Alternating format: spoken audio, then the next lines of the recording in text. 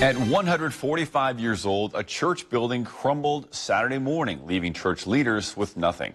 Good Monday evening. I'm Tyler Lopez. Thanks for joining us. For any church or business, that could wipe them out, but that is not the plan for United Fellowship Ministries. Sam Matheny has a live look now at what's left and what's next. Sam?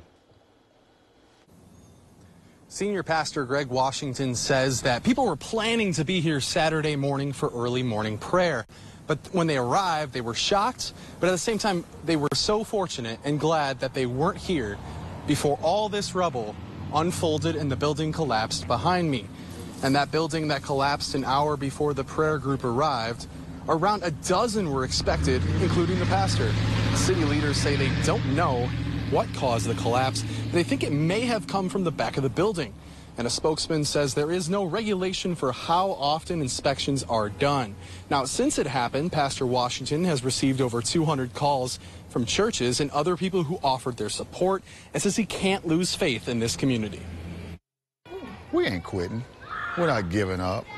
I'm trying to keep my members, don't get discouraged. Just stay positive, and let's keep moving forward. Peoria, I feel the compassion, the love, the sympathy. The estimated damage is around $1.5 million. Now, Washington plans to keep his church connected through services outside, despite having a place to sit inside. And Pastor Washington says they will hold those services and try and keep the group connected. They are arranging to hold their services in the next door building, but plans are not yet finalized. Now, Washington says that those wanting to help can visit their website or join them 10:30 a.m. in the parking lot here. We'll keep you updated as we find out more information about all of this. We'll have continued coverage at 5:36 and with Lizzie Siles at 10. For now, in Peoria, Sam Matheny, 25 News.